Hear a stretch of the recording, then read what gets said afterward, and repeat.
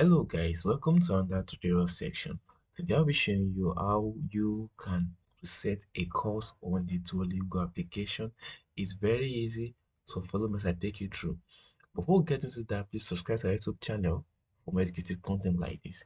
Now, to reset a course on Duolingo application, all you have to do is head over to your avatar section down here, middle icon here, click on that. And once you're in this section, head over to the settings icon here.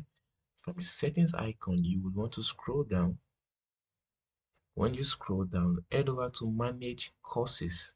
Once you click on manage courses, scroll down and we'll click on manage courses. Once you are here, all you have to do is to click on remove. Now, according to what is down here, it said be careful, removing a language gets rid of all your progress and cannot be undone.